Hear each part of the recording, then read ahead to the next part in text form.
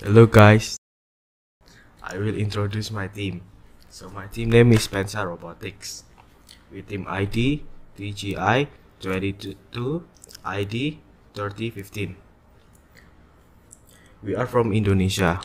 My name is Devan Ahmad and my partner is Deainer Ahmad.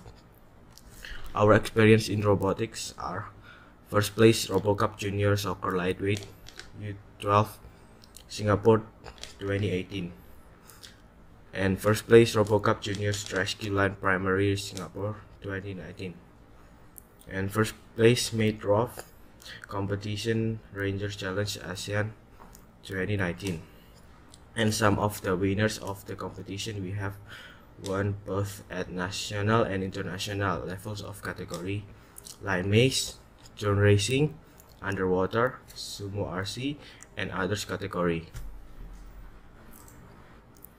Executive summary of preliminary challenge: CoSpace Autonomous Driving Challenge U19 Tianjin, China.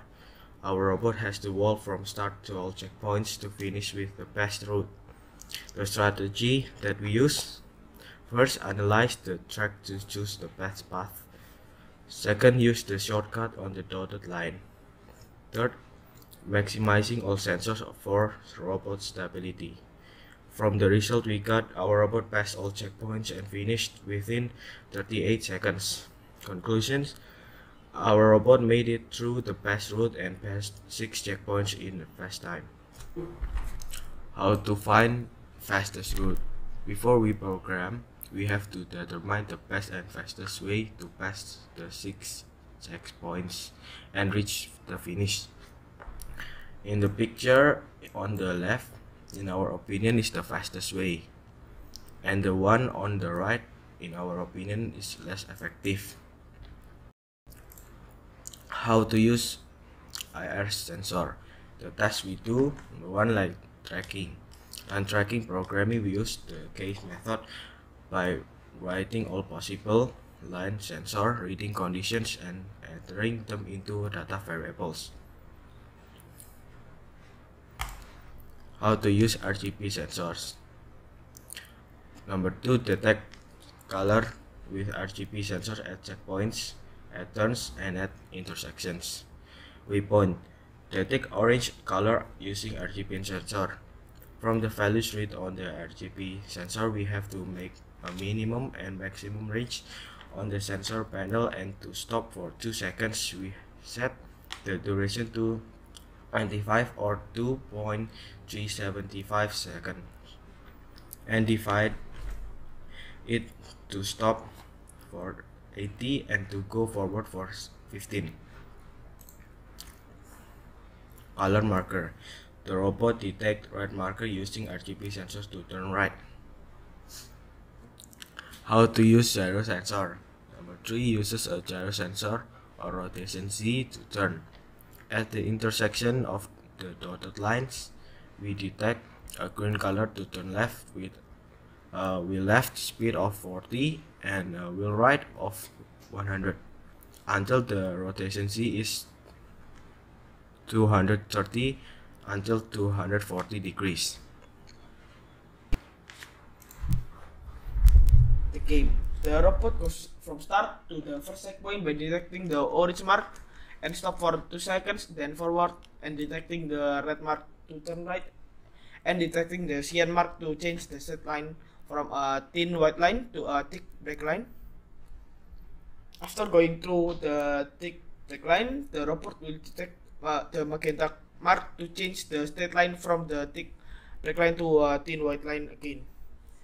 And with this color, our robot is made oblique to the right to reach second checkpoint faster.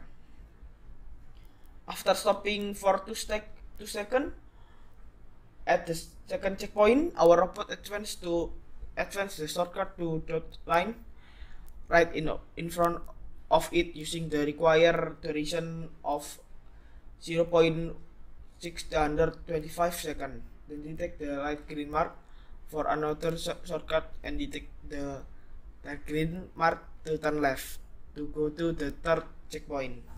After stopping 2 seconds at the third checkpoint, the robot will turn around using the gyro sensor to go to the fourth checkpoint. At the fourth checkpoint, the robot will turn right and then forward until it detects green mark. After detecting green mark, the robot will turn left to go to the fifth checkpoint.